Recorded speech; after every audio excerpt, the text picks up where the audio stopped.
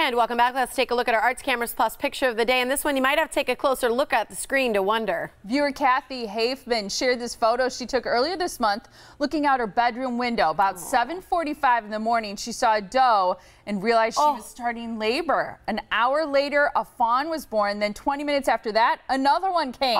Kathy says by 10, they were cleaned, fed, and learned how to walk. They're like, we're the only species that takes so long to walk. That's incredible. If you've got a great photo that needs to be shared with the world, start with us. Make it our picture of the day. Just email us at pictures@themorningblend.com.